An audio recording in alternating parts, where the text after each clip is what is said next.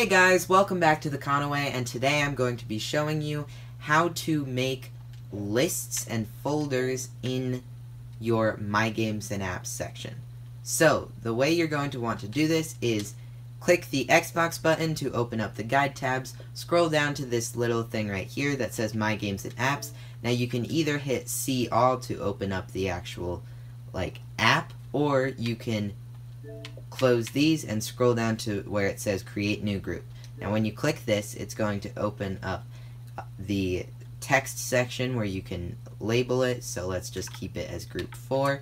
And then it will open up your My Games and Apps, so you can add whatever apps or games you want, and in order to organize them, you can just do that, and then they're by alphabetical order.